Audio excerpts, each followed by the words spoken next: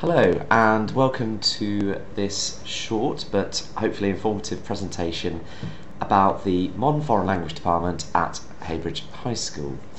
My name is Mr. Kilmartin. I'm the Head of Languages here and have been for about 12 years. I lead a very experienced team of teachers to whom I will introduce you very shortly. I'm going to explain what it is that we offer here at Heybridge and how the whole experience of learning a language happens. So I'm going to read through this first of all with you. As experienced and passionate practitioners of language teaching, the Heybridge MFL department aspires to enable pupils to express their ideas and thoughts in another language and to understand and to respond to its speakers, both in speech and in writing. This can only be realised through a well-structured and clearly sequenced curriculum that builds on prior knowledge and allows for regular practice of all the four primary skills of listening, speaking, reading and writing. Culturally, learning a foreign language is a liberation from insularity. It provides an opening to other cultures, should foster pupils' curiosity and deepen their understanding of the world. To this end, we strive to provide them with a high-quality languages education through exposure to the target language countries via extracurricular trips and activities in school. Lessons are challenging yet engaging, and the relevance of learning a language and applying that skill is constantly reinforced. So as I mentioned, I have a very experienced department. I'm very lucky to lead such a skillful department because all of us teach right up to A level, so we're very experienced linguists. So myself, I teach French and German. Mrs. Collins is a specialist in French. Mrs. Chadwick teaches German and French. Mrs. Pritchard teaches Spanish and French, and Mr. Buffery, who's our in-house language specialist, our polyglot, he teaches most languages, knows most languages. He teaches Spanish, French and German. So here's just a quick view of the languages floor.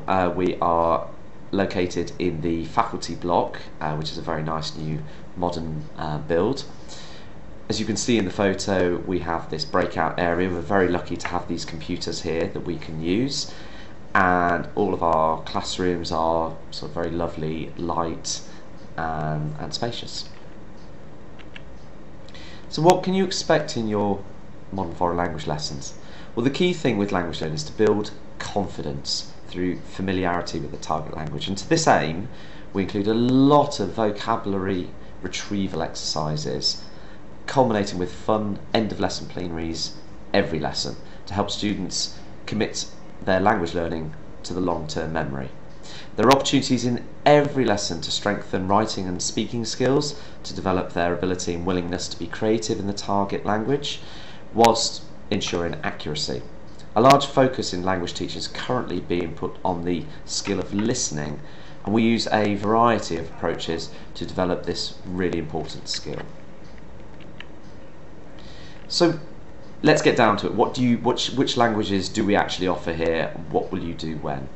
So in Year 7, a lot of our students have come from our main primary feeder schools, with whom we've worked in conjunction to co-construct a scheme of learning that feeds into what we do. And because our main primary schools do French, it's a bit of a no-brainer that everybody does French in Year 7, and those are mixed ability classes. On the basis of the data that we amass in Year 7, we then, as we move into Year 8, set the students, and sets 1 and 2 have the opportunity to study a second language, which is German. We're often asked, why don't you do Spanish? Well, we have done that in the past. The problem is that you offer a wide breadth of language learning, but not enough depth. And as is very clear when you join the school, we are an EBAC school. So our students have to take a language through to GCSE, to ensure that we get the results that our students need to improve their later life opportunities. We need to make sure they have that depth of learning, and my department and I are more French and German specialists.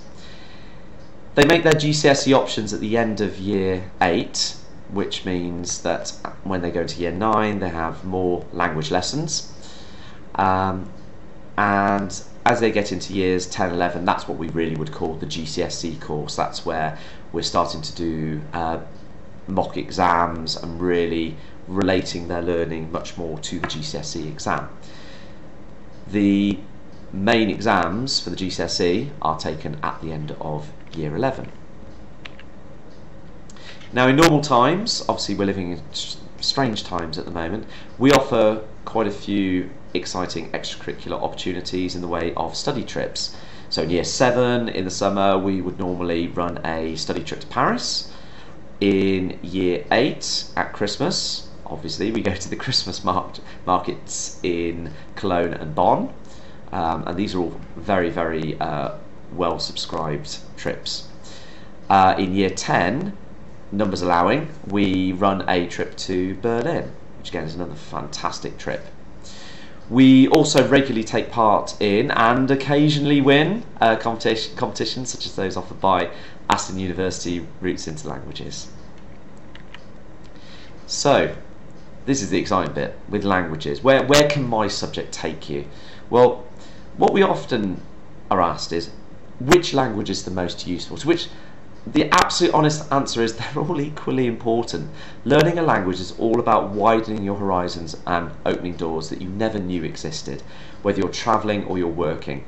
Now, whilst there are career paths which are more obvious, such as working in tourism, being a translator, being an interpreter, even being a language teacher, the fact is that language graduates often move into a wide range of well-paid careers, including journalism, law, business, a wide range. People with qualification languages are highly sought after by universities and employers for the skills that they bring, and salaries often reflect this. I know that firsthand from talking to people.